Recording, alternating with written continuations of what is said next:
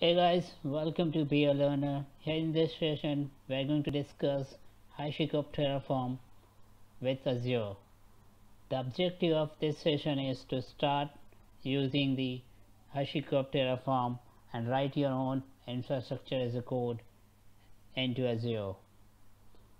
We are going to try to start using the Azure DevOps with Terraform right from the beginning.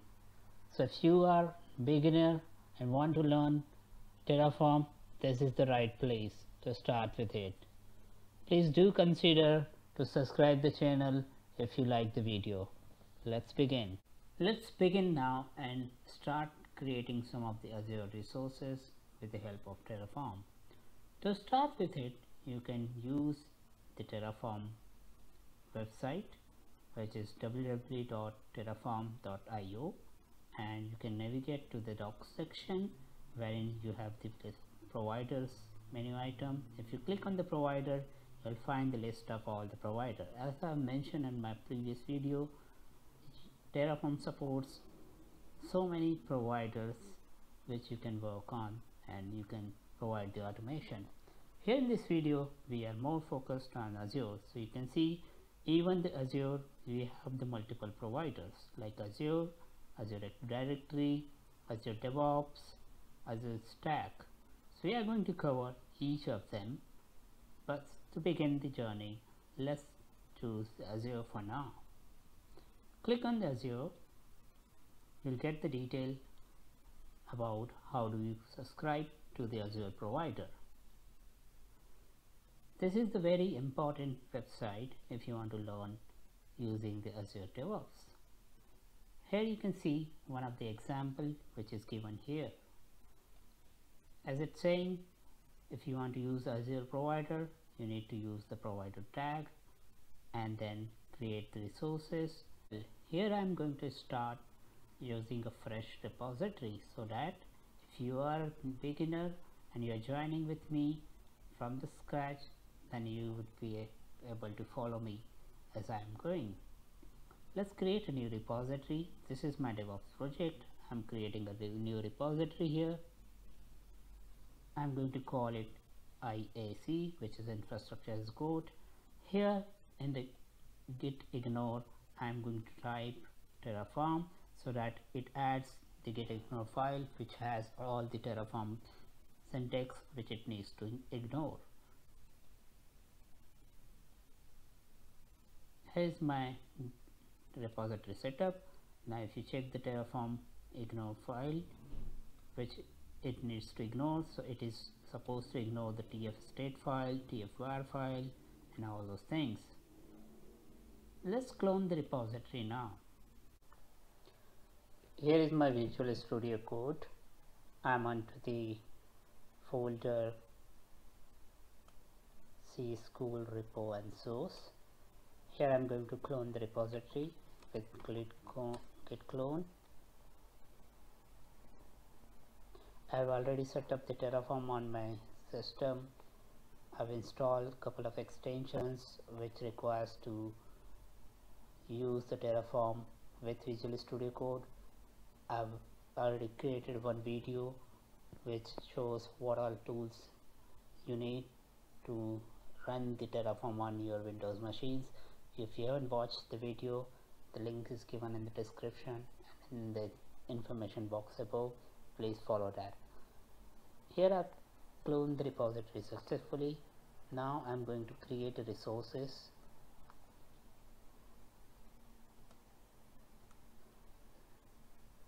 Let's call main.tf file. TF is the extension for the Terraform. Here you can see I'm using the resource tag in the Terraform. Resource tag is the tag if you want to create resources with the help of Terraform, and then you need to provide the name of the resource which you want to create. If you read the resource name carefully, the essential first prefix is always going to be the name of your provider. Here in this case we are going to use the Azure RM provider, hence it is Azure RM underscore the name of the resource basically which is resource group in this case, and then the instance name, right, any name which you want to give. Let's say I'm going to call platform underscore RG, and then it has certain attributes. Each attribute has predefined set of attributes. Each resource has predefined set of attributes which you need to give. Some of them are mandatory, some of them are optional. So here in the resource group resource, the mandatory attributes are the name and the location. So let's give the name as a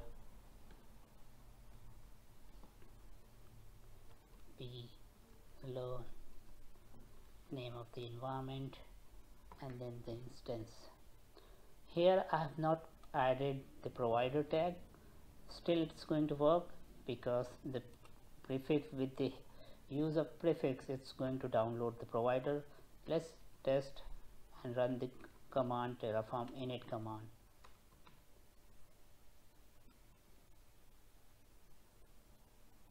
It's initializing the Terraform and it's downloading the Azure RM provider. You can see it has started downloading the provider here.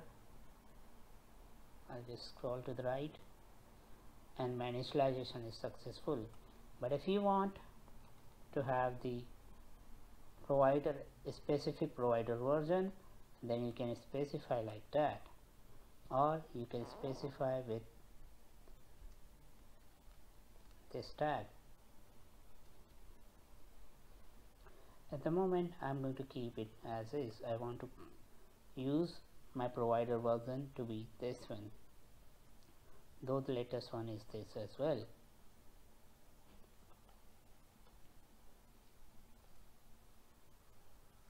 Let's run the Terraform init again just to make sure it's working again. Yeah, it's working fine. Next command, which is important after the init, you need to run the Terraform plan. This will make sure it's creating the plan. You can see the state file is in the log state right now while the plan is running on. So this is how the Terraform works. While it runs the plan command, it logs the state file so that nobody else or no other process will try to execute or try to retrieve the state file at the same time. So basically it's the single thread is going to use the Terraform state file. Now you can see the lock is removed and that temporary log file was removed now, and the plan is generated successfully. Now you can see the plan says it's going to create a resource group. Plan colon 1 to add, 0 to change, 0 to destroy. Let's run the Terraform apply command with auto approve true.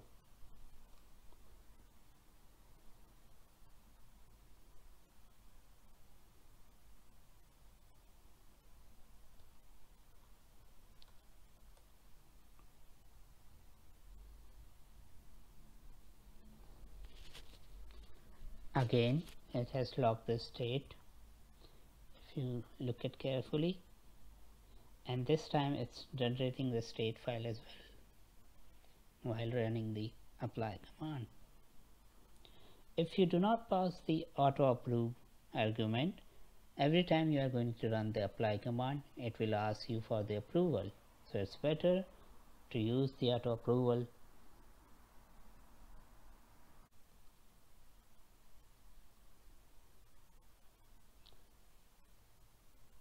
The resource is created, the plan file is run successfully. You can see the logs here and the message apply completed, resource is created.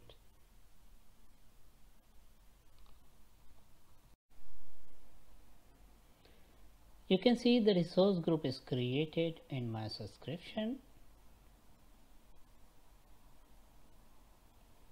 and you can see the history as well when the resource was created 5 minutes ago, just now.